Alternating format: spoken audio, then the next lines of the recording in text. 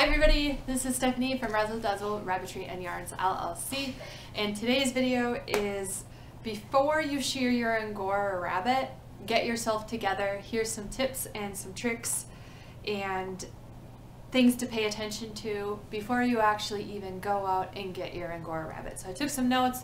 I will refer to those notes and tell you my advice. So tip number one is what you're wearing. So you want to choose your long sleeves, you want to choose your long pants, comfortable clothes. You don't want to be wearing something that's really uncomfortable that keeps sliding around or that you have to keep adjusting when you're going to shear your rabbit, because that's really going to be distracting for you. You're going to keep having to stop your task, you're going to stop trimming the rabbit to have to pay attention to your clothes, and it also helps get Angora everywhere. You want to also choose clothes that you can get ruined. So whether it's the rabbit scratching, putting a little bit of a hole, or biting your clothes, or getting dirty, whatever it is, you want to be able to choose clothes that you're not worried about ruining the clothes when you're wearing them, because there's always a possibility of who knows what happening and the clothes could get ruined. Tip number two is if you have long hair. If you have long hair, you're going to want to put your hair up somehow. If you have hair that goes in your eyes, you're going to want to somehow make sure that your hair gets out of your eyesight, that your hair, if it's long like this, when you're leaning over your rabbit, that you've put it up so you're not accidentally cutting your own hair. You want to make sure that you're not wiping getting the hair out of your face, because since Angora is clingy, it can easily cling to your eyelashes, it can easily cling to your face, and then you start getting it everywhere. It can get in your mouth, and it really makes a mess of shearing, and it makes you uncomfortable. Tip number three is something that you can do in your environment. The day that you know you're going to be shearing your rabbit, set up a humidifier in that room if your air is dry, because if there's static, if the Angora is naturally clingy, you want to be able to reduce as much of that as possible so you're not actually fighting with what you've shorn.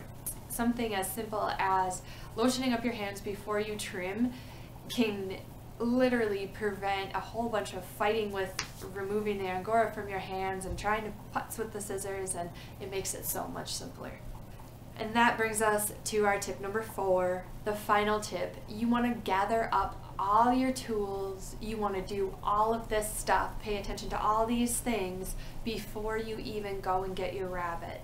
Because the last thing you want is a situation where you've got your rabbit on your grooming table or wherever it is you're grooming up above, and you've forgotten your scissors, you've forgotten to put your hair up, you've forgotten everything's sticking to your hands, you've forgotten to lotion your hands up. You don't want to be in a situation where you now have to leave the room, which you don't want to ever leave your rabbit on top of the table when you leave the room, but you don't want to be in a situation where you have to keep stopping.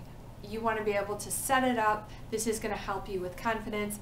This is going to literally set yourself up for the likelihood of success. You're not going to be fighting with all these extra variables. You're going to be able to focus and dive into the project at hand, which is always simple. Get the wool off.